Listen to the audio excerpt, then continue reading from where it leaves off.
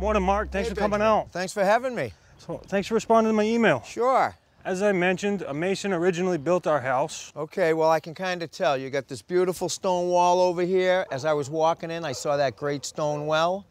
But look at this gem right here. This is great. This is my wife's favorite piece. She loves roasting marshmallows. Oh, I bet. I enjoy making pizzas. Every year, though, the cracks just seem to get a little bit bigger. Okay.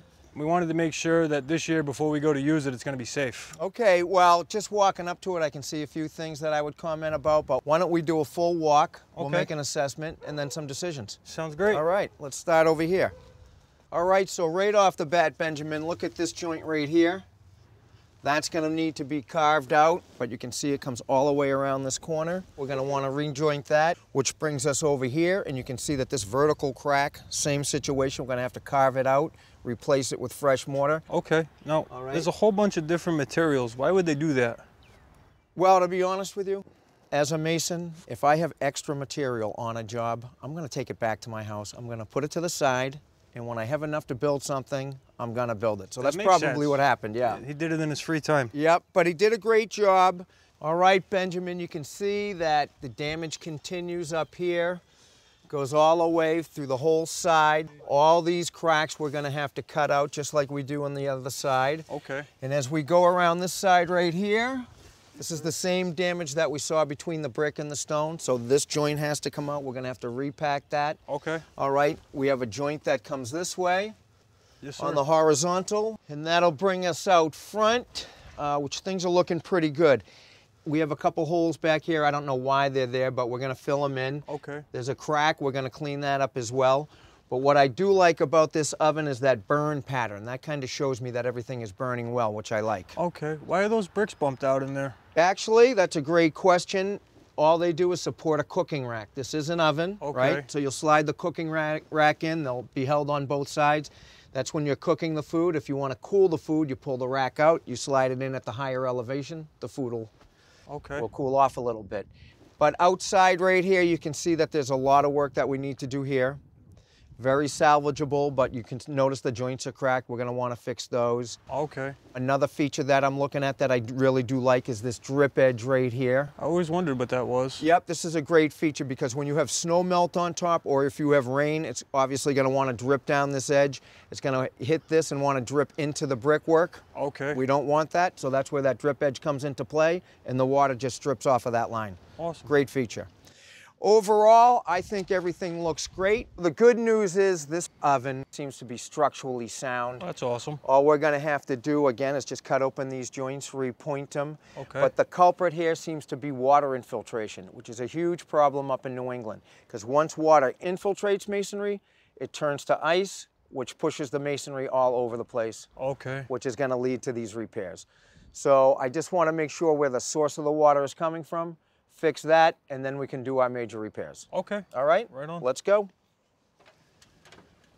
All right, Benjamin, so here we are at the top of our oven, and as suspected, you see that crack all the way along the front of this? Yes, sir. That same crack goes down this side, it goes down that side, and it's also evident out back. That's our culprit. Okay. Unfortunately, this lighthouse figure, this cap that you have on here, probably has to come down.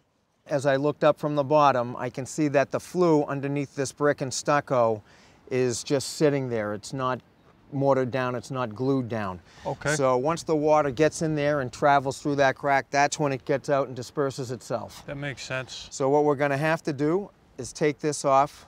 I'll replace it with a new flue later. Okay. All right? Let's get at it.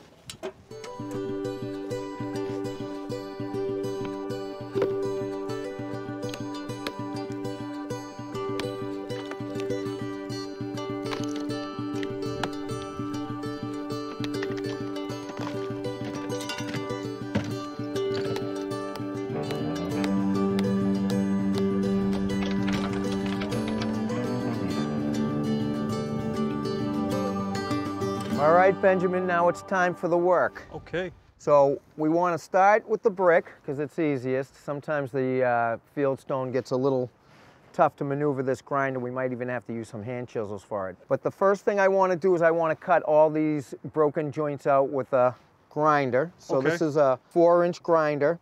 That's a diamond blade right there, so it'll make short work going through the mortar. Okay. All right, and the most important thing we want to do with this grinder, of course, we want to have all our protection on, but we also want to make sure that this is connected to a HEPA vac. Okay. And the HEPA vac is actually going to capture most of the dust that we are going to produce, so makes sense. Very important these days. We will grind about 3/4 of an inch of the cracked mortar joints. When grinding out brick joints, I will start at the vertical head joints, then move to the horizontal bed joints.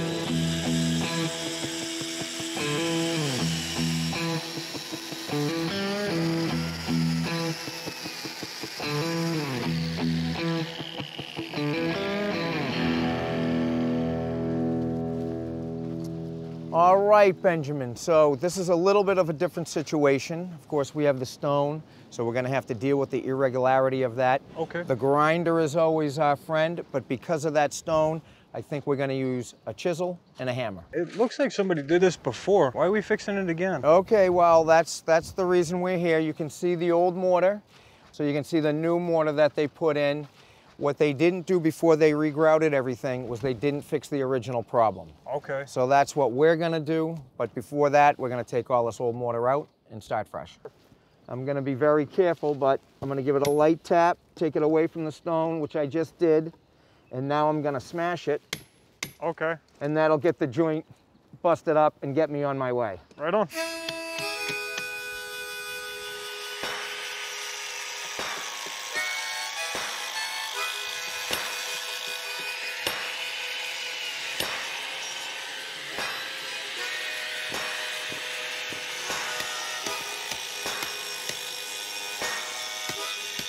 We will dry brush the joints to clean off any excess mortar or dust, and then go over them with a damp masonry brush. All right, now it's time to fill the joints. Dump that mortar right in this tub. Okay.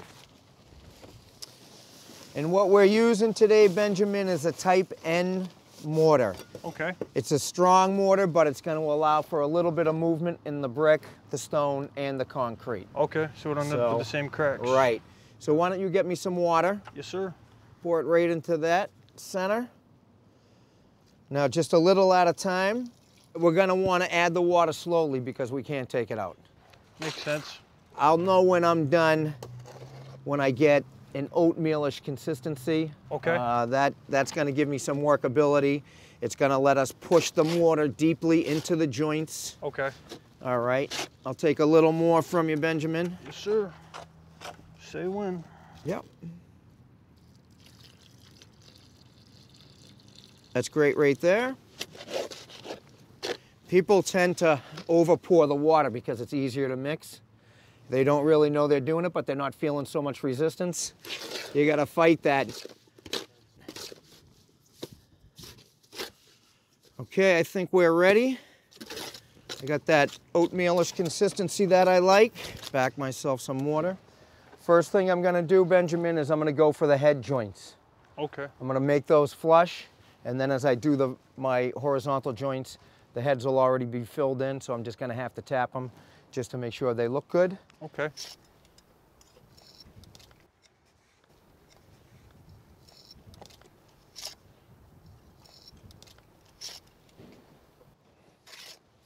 What you're gonna use out back is this hawk. Okay. You're gonna line it up with all those stone joints. You're gonna take margin trowels of different sizes because we have such variation in those joints. Okay. So some joints are gonna be that fat, some joints are gonna be this fat, and you may even use something this thin because you're gonna wanna push the mortar all the way back into the stone. Okay. We have some pretty big gaps back there, so what you wanna do is just make sure everything's full. As you bring the mortar out to the face of the stone, you're gonna leave it.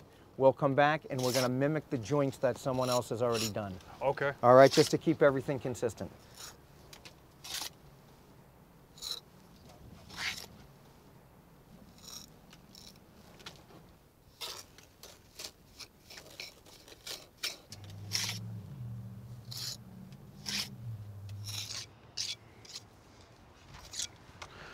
Mark, how are we gonna handle this joint?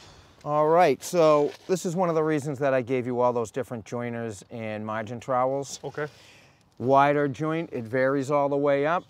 You can see the pockets in there. Yep. We can't leave those empty. Okay. So I want you to start at the bottom. I want you to pack that solid. That way you'll have a base to build off of. Okay. And as you go higher and higher on this joint, just take one of those smaller trowels and just start punching that mortar as deep as it'll go. And flush out with the stone. Okay.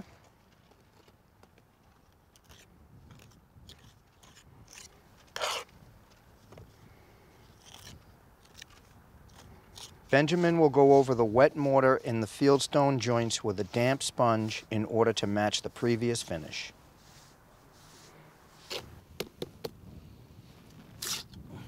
To cap off the day, I'm installing a new 12-inch by 12-inch clay flue by countersinking it into its original flue's position, securing it with pipe end mortar. This will prevent water from infiltrating the oven. All right, Benjamin, all set, flue's in, we're cleaned up. What do you think? I think it looks great. The repairs are awesome. I'm happy as heck. You know, not everything's a tear down. We fixed the leak, so you shouldn't have any more problems. I know already that I'm going to be happy with the color of the mortar. Give me some time, and I'm sure that's going to match. But other than that, the only thing I got to tell you, no marshmallows, no pizza for 28 days. You got to let the mortar cure, but after that, cook away. Awesome. Thank you so much, sir. All right, Benjamin. Thank you very much. See ya. Thanks for watching. This Old House has got a video for just about every home improvement project, so be sure to check out the others. And if you like what you see, click on the subscribe button to make sure that you get our newest videos right in your feed.